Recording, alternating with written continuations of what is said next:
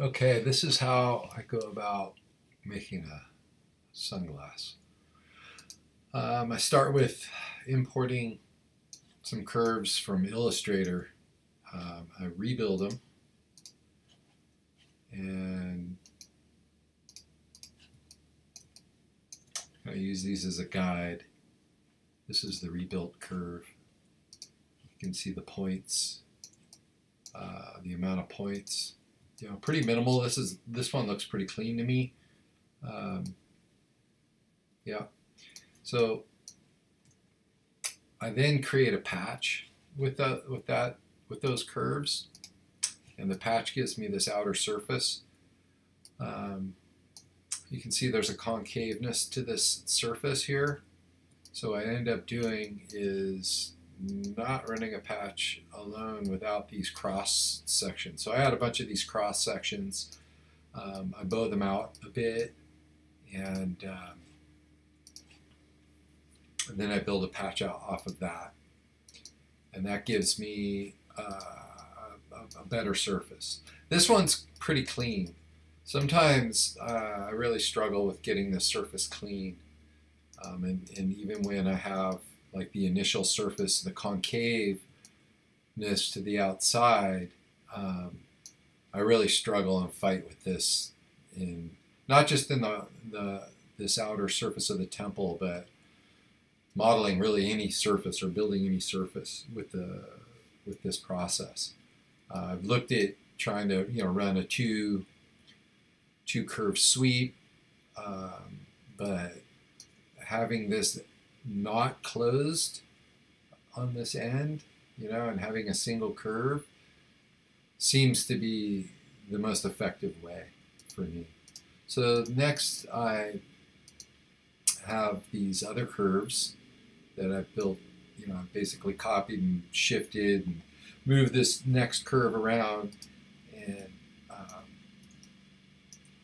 then I do a two-line sweep or a two-curve sweep to create this surface, and I end up running another patch for this inner surface.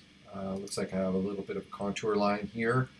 Sometimes running a patch on a curve like this, I don't need to add a contour line, but in this case I did. And then I go and I do a blended surface between those two.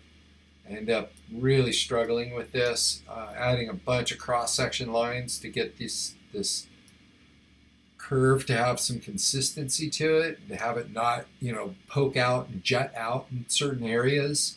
But it's really important in a sunglass arm to have this area soft, so that it's comfortable for the wearer. And this has been the most effective approach that I have found.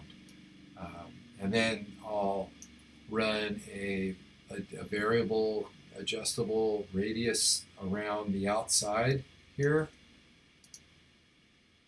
What is it?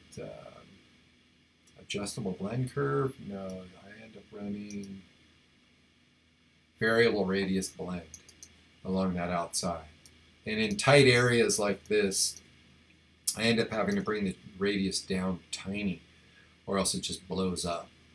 And so I definitely feel restricted in that regard as well.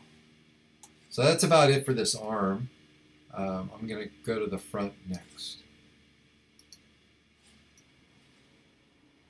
So the front, similarly, I've got some curves imported. I rebuild them, and I start off projecting the lens to this sphere, which is the lens I'm using, basically the curve of the lens I'm using.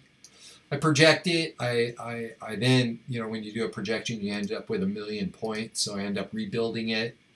But this is very important, this front curved surface, that it matches with the lens curve. Not match entirely, but match around the area where the lens is being cut.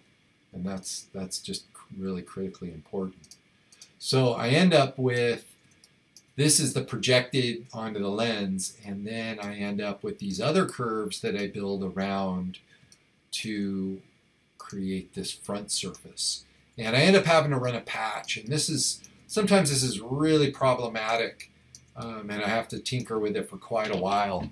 and you can see there's a dimple here, but it ends up that gets cut out, and so I can get away with this form. There are a lot of subtleties, and I compare this to other frames that I've built already, and end up, you know, really having to fuss with this quite a bit. Part of it's just the nature of getting the shapes right.